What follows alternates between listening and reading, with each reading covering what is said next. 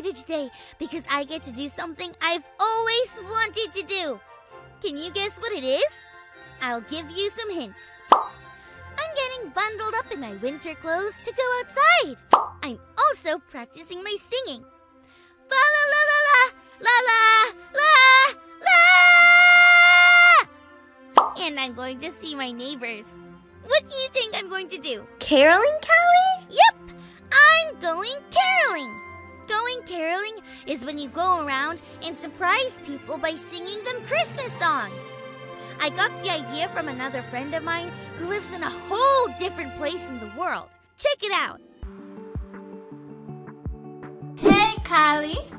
I live in the Caribbean, and my favorite thing to do at Christmas is to go caroling with my family and friends.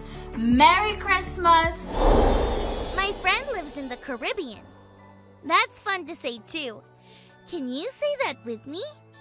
Caribbean. Caribbean. So I asked my mom and dad if we could go caroling too, and they said yes! And I was like, woohoo! Do, re, mi, fa, sol, la, ti, do! I can't help it. I love singing. My dad says he hopes our singing brings people joy. Do you know what joy is? My dad told me it's a feeling like happiness, but bigger. And I was like, wow, wow, wow! Okay, I'll stop with the singing for now. Have you ever felt joy, friends? What are some things that give you a feeling even bigger than happiness? I'm gonna keep getting ready and keep practicing my singing! Oops, I did it again. Let's check out our Bible story for today. It's time for today's Bible story. It begins with a young girl named Mary. God sent an angel to Mary to tell her that God was with her. The angel said that she was going to have a baby boy and that she should name him Jesus. He would be very great, the king of the whole world, forever and ever.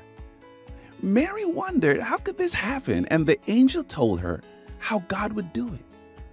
The angel also said that Jesus would be God's own son. Mary said that she was ready for all of this to happen, and then the angel left.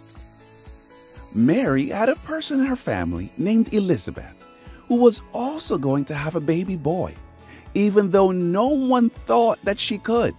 Mary went to see Elizabeth, and when she walked in, the baby in Elizabeth's tummy jumped for joy. Elizabeth somehow knew what the angel had said to Mary, and they celebrated together. Mary felt a feeling bigger than happiness. The feeling was so big that she sang a song thanking God for what God was doing. Mary knew that God's son, Jesus, would not come only to bring joy to her, but for everyone. She knew what we know too. Jesus came to bring joy to the world. That Bible story was awesome! And do you know what else was awesome? Caroling! One house we went to was my neighbor, Kate's. She lives with her grandparents. When we were singing, Kate's grandma started to cry. When I cry, it usually means I'm really sad or really mad. I asked my mom and dad why she was crying, and they told me she was crying tears of joy. Wow, that meant she was so happy she cried. Now that I think about it, she was smiling while she was crying. Joy is a really big and great thing.